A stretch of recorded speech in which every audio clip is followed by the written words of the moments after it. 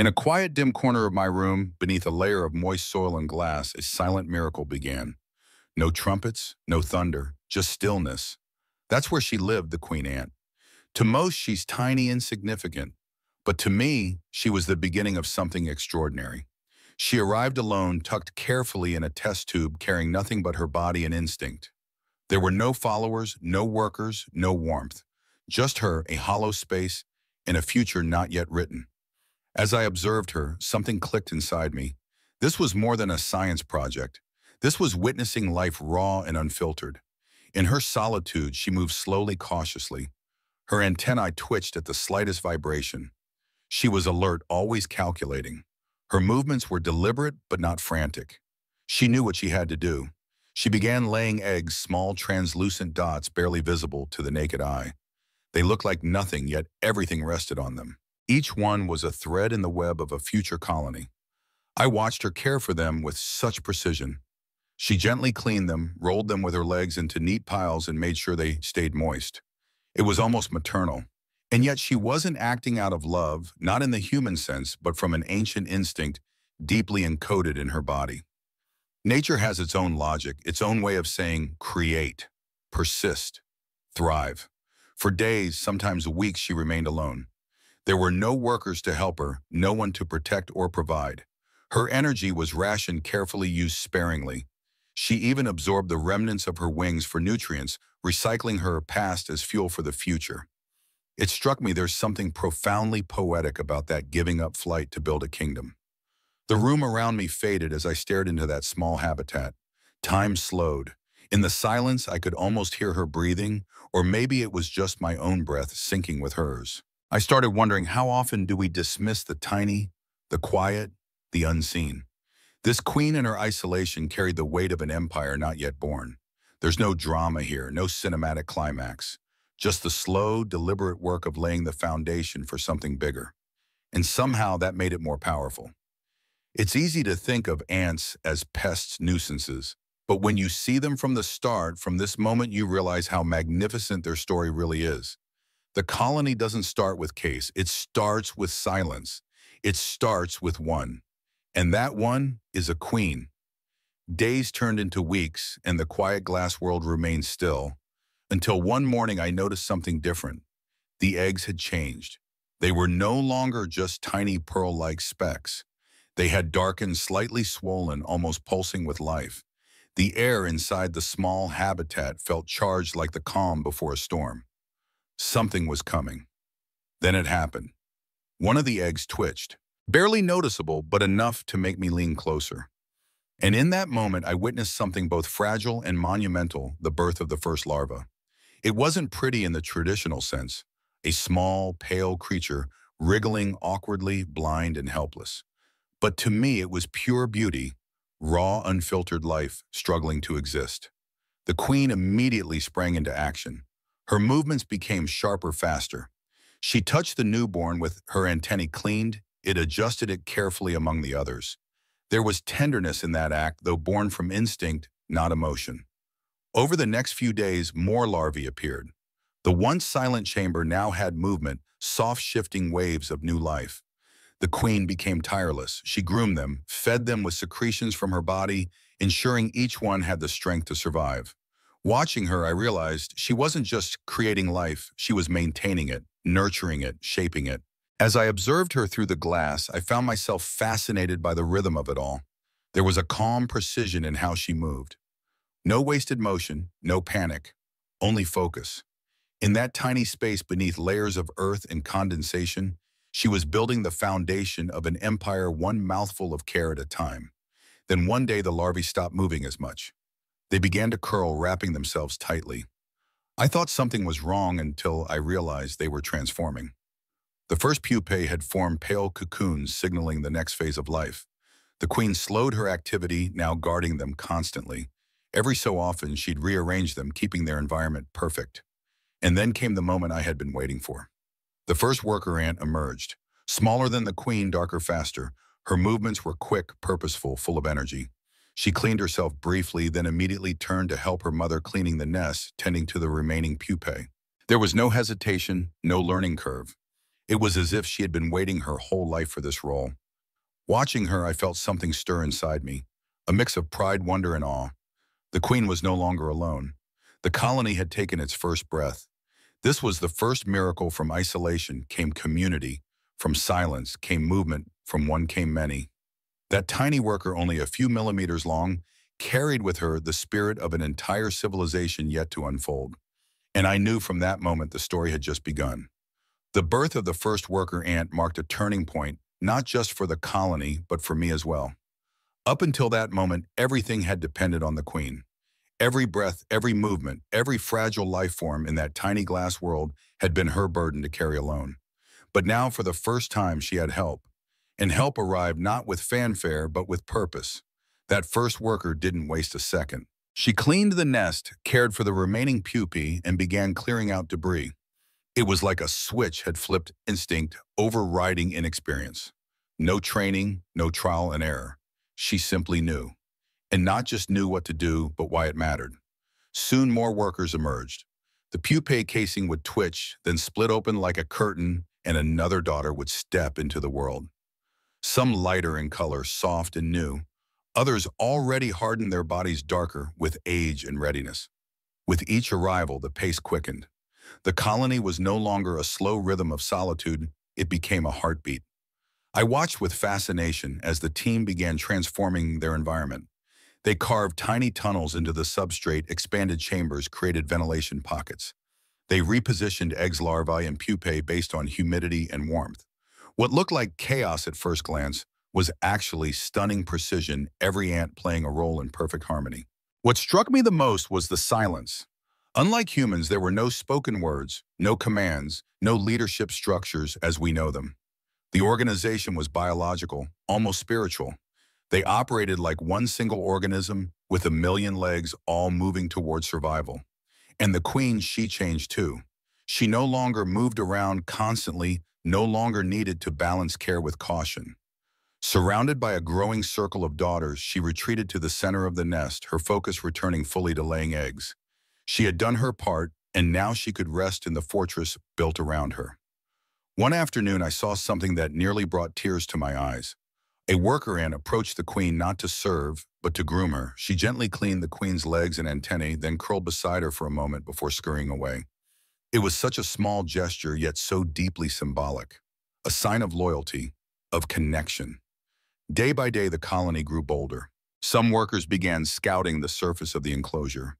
They returned with pieces of substrate, bits of leftover food I had placed nearby. The nest was no longer a fragile beginning, it was becoming a living city, expanding with every sunrise. It was humbling. I wasn't just raising ants, I was witnessing the birth of an entire society built from scratch, powered by cooperation. And to think it all started with one queen and one egg. At first glance, the nest looked chaotic, ants rushing in every direction, colliding, overlapping, weaving through tunnels and chambers like scattered pixels in a broken screen. But the longer I watched, the more I realized this wasn't chaos. It was orchestrated precision disguised in movement. Every ant knew its role. Without a leader shouting orders or a master plan drawn out, the colony functioned with startling efficiency. Some workers focused solely on tending to the young. They carefully picked up tiny larvae in their mandibles, repositioning them into areas where humidity and temperature were optimal. It wasn't random. They tested the environment constantly, with their antennae adjusting the nursery like seasoned architects who just happened to be a few millimeters tall. Others were janitors, removing waste, cleaning dead organic matter, even carrying out fallen sisters to designated refuge zones far from the queen's chamber. This wasn't just tidiness, it was disease prevention, hygiene maintenance, the kind of biological foresight that would put many human systems to shame. Then there were the foragers, the brave few who ventured beyond the nest out into the artificial landscape I had created for them. They climbed cotton bridges, navigated damp tunnels, and discovered every crumb I placed within their range. These ants didn't work alone. They laid pheromone trails, invisible scent maps for others to follow. Within minutes, a single discovery turned into a bustling food highway, with ants moving in perfect two-way traffic, sharing the load of a dead insect or a drop of sugar water.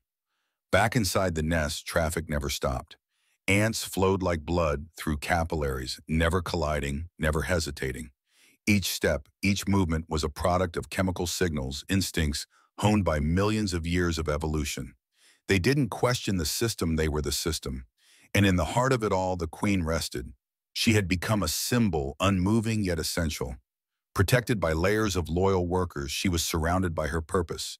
Eggs, hundreds of them, clustered like tiny pearls in the soil. Her entire world was her legacy, and her daughters were ensuring it would flourish. Sometimes I'd find myself leaning in so close that my breath fogged up the glass. Watching them, I felt like an outsider, peeking into a foreign civilization. They didn't know I was there. They didn't need me to cheer them on. Their world was complete without applause. Still, it taught me something.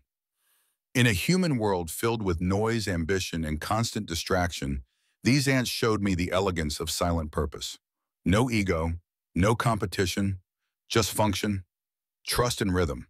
From the outside, it looked like chaos, but on the inside, it was flawless order. As the colony matured, something fascinating began to unfold: diversity in form and function. The nest, once a uniform sea of identical workers, started to show subtle variation. Some ants grew larger, more robust. Others remained small and nimble, and yet every one of them had a role to play. Nature doesn't waste energy. Evolution had fine-tuned this society to perfection. The differences weren't accidental, they were intentional adaptations hard-coded into their DNA. Larger workers began to take on more physically demanding tasks, guarding entrances, carrying heavier loads, and standing watch when the nest vibrated with unfamiliar movement. They became the colony's soldiers, its frontline defenders. I remember one afternoon in particular, I had accidentally tapped the side of the enclosure. Barely a vibration, but enough. Within seconds, a group of the larger ants rushed to the surface, their mandibles, wide antennae twitching furiously. They weren't attacking, but they were ready. Standing still, they formed a perimeter, protecting the nest from a threat that never came. It was instinct, not fear, duty, not hesitation. Meanwhile, the smaller workers focused on detail-oriented tasks, tending the brood, adjusting tunnel humidity, nursing the queen, and maintaining the nest's delicate internal balance. Watching them work was like seeing a living computer run thousands of background processes quietly, efficiently, flawlessly. I started to see personality in their function, not in the way we think of individual identities, but in behavioral rhythms. Some ants were always in motion, darting between chambers with twitchy urgency. Others moved slower, more methodically, careful with every step. Not random, not emotion, just programmed brilliance. Even their communication system, those invisible trails of pheromones, took on a richer complexity. I could actually see traffic patterns form and shift throughout the day. Food trails would emerge, grow, and fade, replaced by new paths as priorities shifted. It was like watching a living city evolve in real time. At the heart of all this was cohesion without hierarchy. There were no supervisors, no bosses, no meetings. Each ant knew what to do, when to do it, and where. And if one fell behind or died, others seamlessly took its place. No ceremony, no pause, just continuity. It humbled me. As humans, we talk about systems, roles, leadership, and teamwork. But here in a glass box no bigger than a shoebox, I witnessed the purest form of cooperation, built not on language or ideology, but on shared purpose. Every ant, no matter its size or role, contributed to the colony's survival. There was no glory, no reward, just purpose, just rhythm. And as I sat quietly watching a soldier ant lift a fallen piece of soil while a nurse ant gently groomed a larva nearby, I realized something. This was society. This was structure. This was unity at its most primal and its most beautiful. The more time I spent with my ants, the more I realized I wasn't just watching insects. I was witnessing a living cycle, an ancient rhythm that had pulsed on this earth long before we ever arrived. It always began the same way: a single egg, barely the size of a grain of sand. From that one fragile dot came transformation, a larva, then a pupa, and finally an adult. Each phase, though silent and unseen by most, was filled with change. Molting, stretching, hardening. A reshaping of identity in complete stillness. When the ant emerged, it wasn't celebrated. There was no applause, no acknowledgement. She simply stood up and began. No hesitation. Her life already had meaning before she took her first step. That cycle repeated hundreds of times. Sometimes I'd lose count. Eggs would appear hatch mature. Workers would age, tire, and vanish quietly, replaced by new sisters. The colony never mourned. It simply moved forward, driven by purpose and unity. And I sat there day after day, peering through the glass, fascinated by the repetition. You'd think it would become boring, watching ants dig feed, care for brood, then do it all again. But it never did. In fact, the more I observed, the deeper my awe became. Because I wasn't just seeing routine, I was witnessing resilience. Each ant played a small part in something bigger. She didn't need to understand the whole picture to know her actions mattered. There's beauty in that kind of trust, in giving everything you have to a world you'll never fully see. And it made me think, what if we lived more like them? What if we embraced our smallness, our interconnectedness, and stopped chasing significance in the loudest places? The ants never sought to be more than what they were.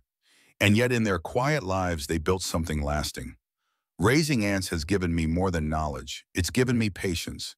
It's reminded me that the smallest lives can teach the biggest lessons. That silence isn't emptiness. That routine isn't monotony. And that true wonder doesn't need to shout. It just needs time, space, and your full attention. So if you've made it this far, thank you. Thank you for walking with me through this tiny world, for slowing down enough to see the magic hidden in soil and shadows. And if you're as fascinated by life's overlooked stories as I am, I invite you to continue this journey.